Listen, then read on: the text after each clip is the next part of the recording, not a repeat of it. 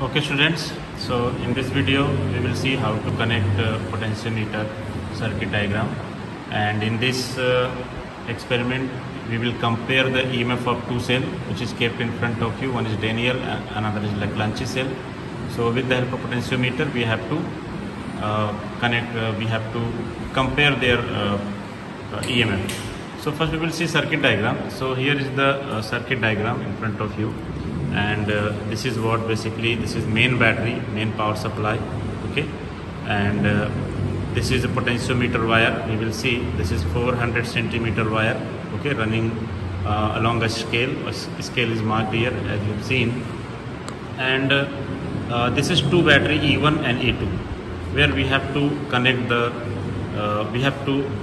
compare EMF of these two cells by using this potentiometer. And negative terminal of this battery main power supply is going to a key, okay, and then from key it is going to rheostat. This is actually rheostat RH, okay, and this is two terminal of potentiometer P and Q, okay. So this rheostat, variable terminal of rheostat, is going to the terminal Q, and this is 400 centimeter wire.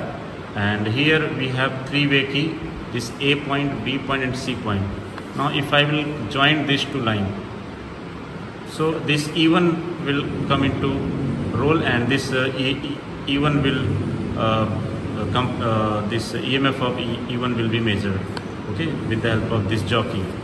And if I'll disconnect this one and connect B and C, so E2 will be in the circuit, okay, and galvanometer will show the deflection accordingly. And here is one resistance box, and with the help of resistance box there is one jockey, and jockey is which is sliding on the wire, so you can measure the null point. Now we'll see the apparatus. So this is what your one of the cell, okay, Daniel cell. Then we have here we have main power supply, and then here we have Leclanche cell. These two cells we have to compare, okay, and this is what potentiometer. This is what wire is running along from this point to this point. This is 100 centimeter, and then from here to again if you will come at this point, then this is 200 centimeter accordingly, and here finally it finishes at 400 centimeter. And here is one scale along which these wires are running, so you can measure the length, balancing length, by using this scale, okay. And here this is our main power supply. This is the galvanometer which will require to measure the balance point, and this is one resistance box. 2000 ohm resistance is already removed because I have already connected the circuit. And this is the rheostat. This is the variable terminal of rheostat, okay, and this is a two-way key. You can see here this is two-way key, and this is one-way key which is used in the circuit. And now we'll see circuit diagram. So remember the circuit diagram of potentiometer. Here is so you can see there are three wires at point P. One which is coming from the battery, and one is coming from this E1, a positive terminal of E1, and positive terminal of E2. So E1, E2 and this E, all the three positive terminals are coming to point P. So now this is the point P, you can see here, and this is the positive terminal of E1, this is the positive terminal of E2, okay, and this is the positive terminal of E3. All are coming at point P. You can see this is there is three wire, okay. This wire is going to positive. You can see this is red color, positive terminal, and this wire is going towards this positive terminal of main power supply, and this is what positive terminal. This is not P actually. You can see this wire going to the positive terminal of battery, okay, E2. Now what about negative? You can see the circuit diagram. Negative terminal of E1 and E2 going to this two-way key. So this is what two-way key. So I am taking this negative terminal of this battery, okay. One point is here, and another negative terminal of E2 is going to this point, and this is common, and common this point is going towards the galvanometer. So you can see this is coming towards the galvanometer, okay.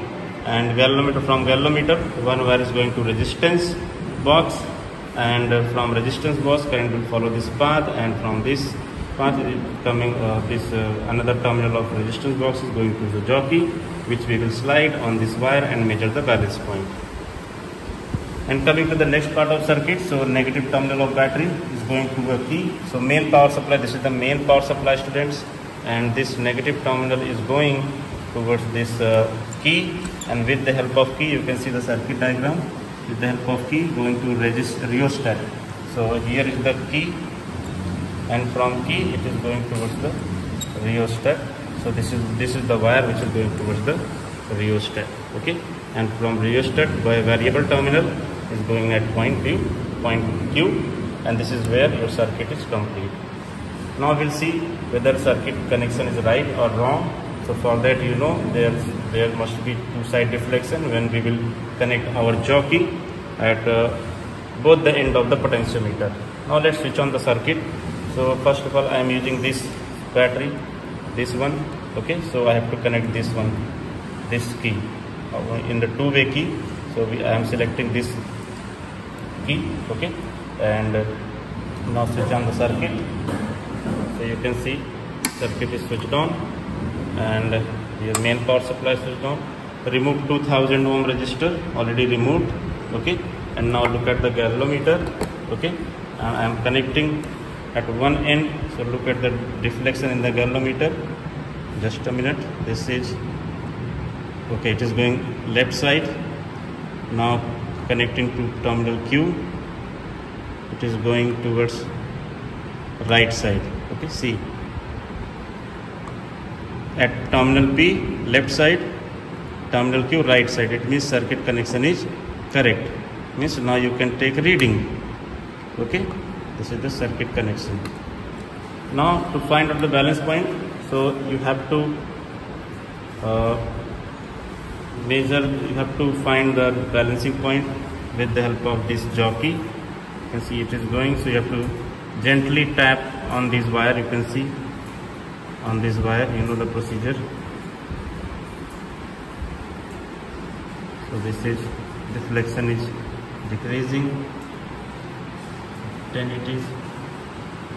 Now you can see, so like that you can find out the balance point. Just a minute. So at this point,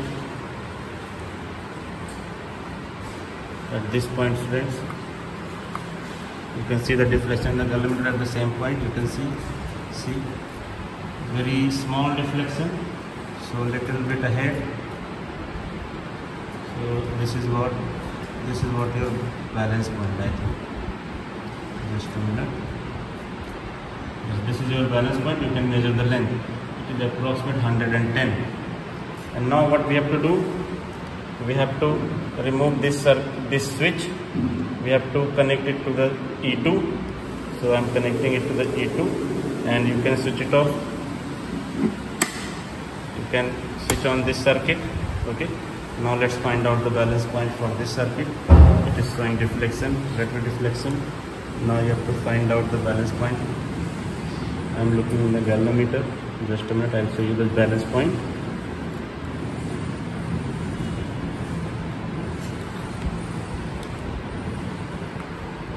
See, you can see the deflection in the galvanometer.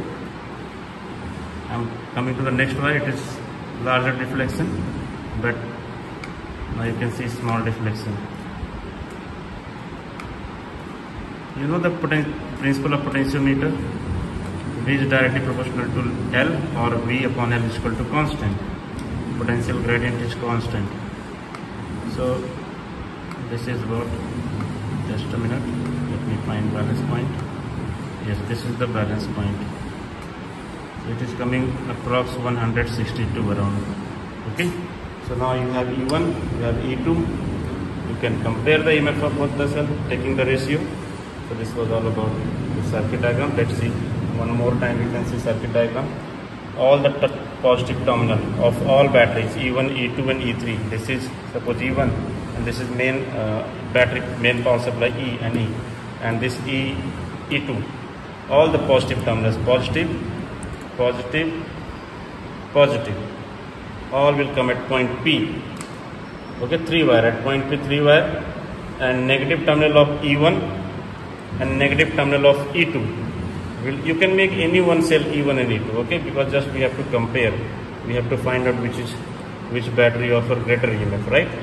So if this is negative terminal of one battery, negative terminal of another battery, they will come at two-way key. This is one point of two-way key, this is another point of two-way key, and this is the common point, okay, which will go to the galvanometer. Like that you can remember the circuit diagram, okay. And then from galvanometer, negative terminal of galvanometer, remember here common point, this common point will come to the positive of the galvanometer, okay. Otherwise polarity will change and you will not get proper reflection. So remember, this will come to the positive of galvanometer, this common point of two-way key, okay. Now negative point, this negative terminal of galvanometer will go to the resistance box. Resistance box don't have polarity, you can connect any one of these points, and then one terminal will go to this jockey. So one part of circuit is completed. Now come to the negative part of main power supply. Negative part of main supply will go to this jockey, this one-way key, and from one-way key you can connect it to the rheostat. You can see it is going towards to the rheostat. And variable terminal, remember variable terminal will go to the terminal Q. Here you can make mistake. So variable terminal, one chances of mistake, make sure variable terminal will go to the point Q, and this common point will go to the positive of galvanometer. This you have to take care. And you can connect ammeter also, but there is no need to connect ammeter, okay, because we are not measuring current. However, if we are removing this 2000 ohm resistor, so no need to connect ammeter. So this was all about circuit diagram of potentiometer, comparison of EMF E1 by E2. Okay, so that's all about this video. Thank you for watching.